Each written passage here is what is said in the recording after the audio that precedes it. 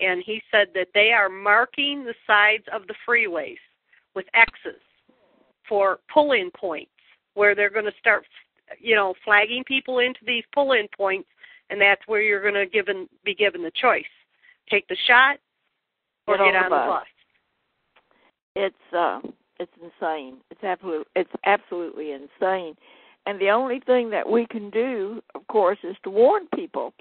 And I spend so much time writing articles and getting Dr. Blaylock's information out, and these experts really know what they're talking about.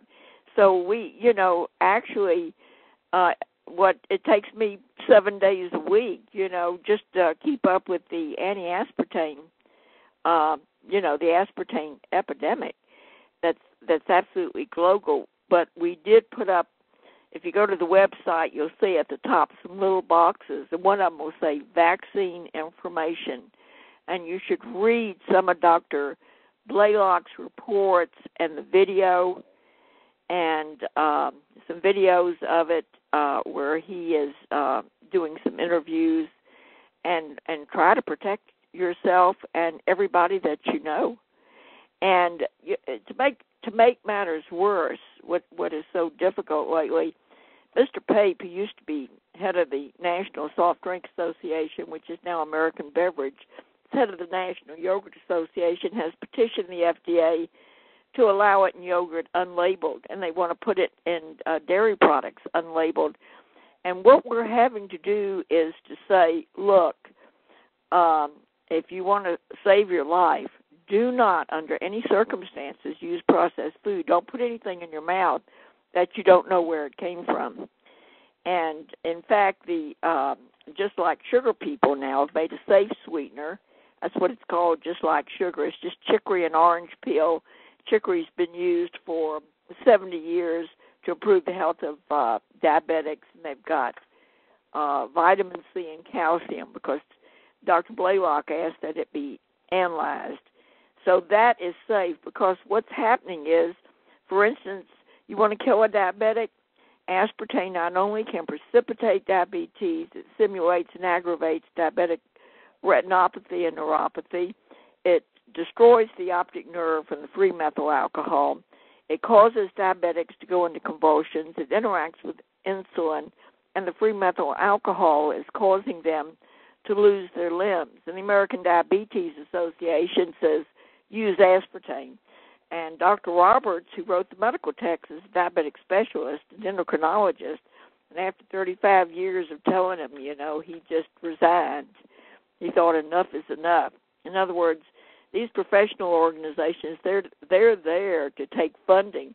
And the American Diabetes Association was sued. It was a pro se case, and they had enough power to get out of it, but sued for racketeering for pushing this. And now we've called Mars, is aspartame in your products?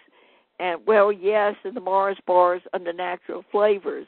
So if anything says artificial or natural flavors, run from it. If you can afford it, use organic. And Dr. Roberts, this is on WNHO.net, but he has written a paper on aspartame and absorption on the gum issue because it's a drug. It works like nitroglycerin under the tongue, goes through saliva, straight to the brain. And people are having grand mal seizures on a stick of gum. They did a TV program here with one woman who'd never had aspartame in her life until somebody handed her a piece of sugar-free gum, and she had a grand mal seizure. So, and we even have an aviation division because of the pilots. One of them was drinking a Diet Coke in flight and dropped dead. And the reason being is that Dr. Blaylock and Dr. Roberts have written articles on how aspartame causes an irregular heart rhythm and interacts with all cardiac medication, damages the cardiac conduction system, and causes sudden death. So people are actually dropping dead from it. It and also that's how causes serious impotency. It is. Didn't you say it also causes impotency in men? Oh, yes, it causes, I think that's on doorway.com. If you look up Doctors Speak Out, you will see Dr. Bowen's paper on how it damages the hypothalamus and causes male sexual dysfunction and ruins female response. And so that's why we are spammed with Viagra and ads for that type of thing. It destroys a family. In fact, Dr. Bowen wrote a paper. You can Google it. It's called Aspartame Murders Infants. And he says from the first twinkle in a man's eye that it not only causes male sexual dysfunction and ruins female response, but then if they have a child, it can cause birth defects, and even if a live child is born, it's probably heinously damaged DNA for generations to come. And because it causes psychiatric behavioral problems, people don't get along with each other. It causes suicidal tendencies, bipolar, paranoia, schizophrenia, panic attacks. And the doctors tell me that many mental hospitals are just full of people that are nothing in the world but aspartame victims. And on top of that, it interacts with mental drugs because mental absolutely. drugs alter your brain. Yeah, it says in Dr. Roberts' the medical text that it interacts with all antidepressants. And I was talking to Dr. Walton one day. He's a psychiatrist we work with. And if you remember, there was a woman who killed her 5 kids. Remember that some years ago? Oh, yeah, in Texas. Right, drowned them in the tub.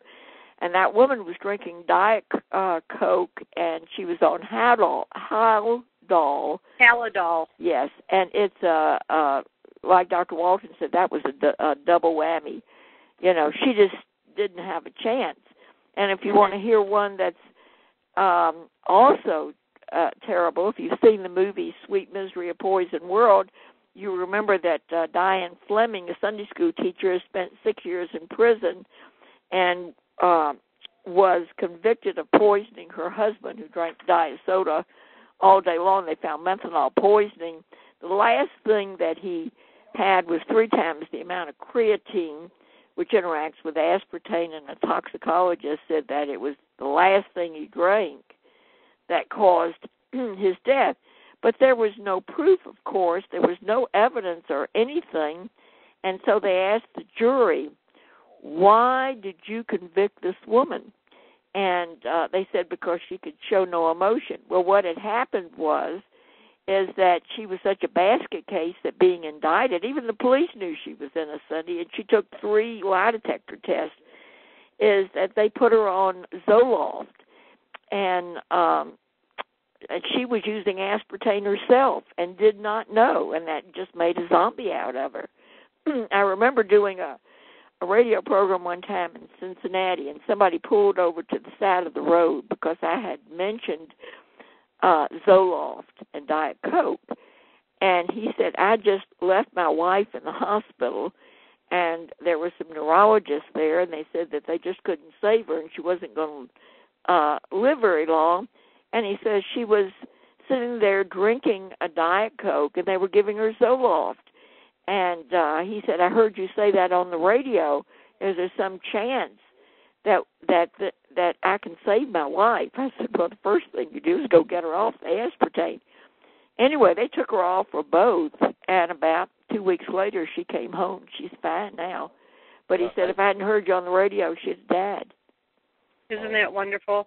I don't need to be the Grinch, but we're running out of time. And Dr. Betty, we'd really like to have you back on the show for a full radio interview whenever you can. Well, you know what we need to do, Chris, is schedule her for a whole show. I mean, she's got so much information. Yeah, absolutely. I hope that you can come back sometime soon and do a full show with us, because we are running out of time. We have a few minutes left in the show, and we do have to end the program, but we'd love to have you back again. Well, certainly. And anybody that is listening that's a victim can email me at bdm19@mindspring.com, and we'll get them on the aspartame information list and help them. We want to thank you very much for coming on to the show tonight, and we'll schedule another show very, very soon. We want to thank that's Dr. Betty Martini, speaking of aspartame and H1N1, and we're going to